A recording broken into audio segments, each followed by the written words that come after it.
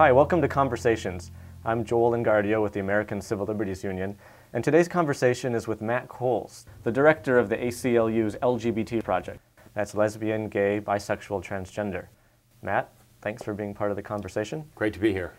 Tell us about coming out. You're a gay man, you run the LGBT project at ACLU, you came out, you're 57, you came out in the mid-70s. What was that process like?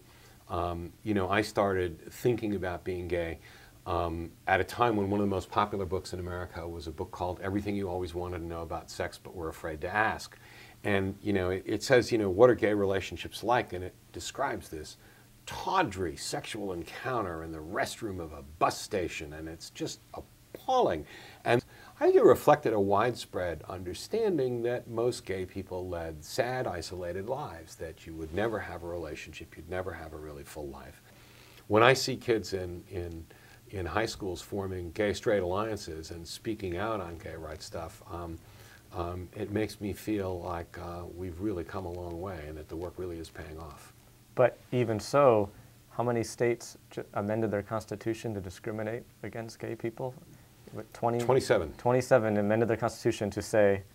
Amended their constitutions to say that they would not recognize the marriages of same-sex couples. So there's a lot of work. I mean, that's a lot to overcome. I look at that and I say, the reason that strong reaction occurred is because of a profound belief that marriage for same-sex couples is going to happen and the nation's going to accept it. But those amendments, they were voted on by the people.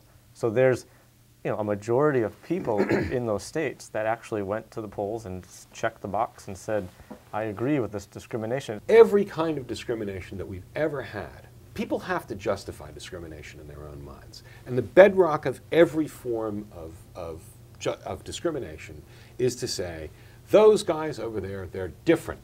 They're different in some very fundamental, basic way, and because they're different, it's okay for me to treat them differently. And with gay people, that's what it's always been. It's the sex and it's icky, and it's the sex and attached to that the notion of an emotional shallowness that becomes the justification for it. Tell me about the ick factor, because I'm imagining when people are in that ballot box and they're going to check, they're thinking, ick, same-sex couple, same-sex marriage. What is the ick factor? Well, the ick factor, I think, is people think about gay people, and when they think about gay people, frequently they think about sex.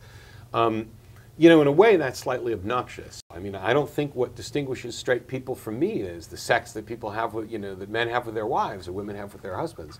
But how do otherwise reasonable people, we're talking about people who, in their heart, don't want to discriminate, but they may have that ick factor. How do you overcome that hurdle? What does it take for you, for other gay people, for the LGBT project, for the ACLU membership? What does it take to get reasonable people to not check that box in the ballot box to discriminate against gay people? I think as people get to know gay people better,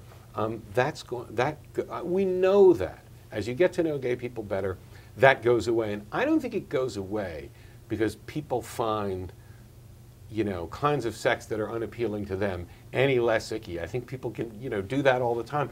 It's that they begin to realize that that's not what a person's life is about, and it's not what their relationships are about, and that gay people are no different than they are in that sense, that their lives really are about the relationships they build and how they work. And, then the sex becomes a much smaller thing. Matt Coles, thank you for being part of the conversation. It's a pleasure. If you're watching Conversations online, I'd like to invite you to click on the next chapter to see the continued conversation with Matt Coles. For the ACLU, I'm Joel Engardio.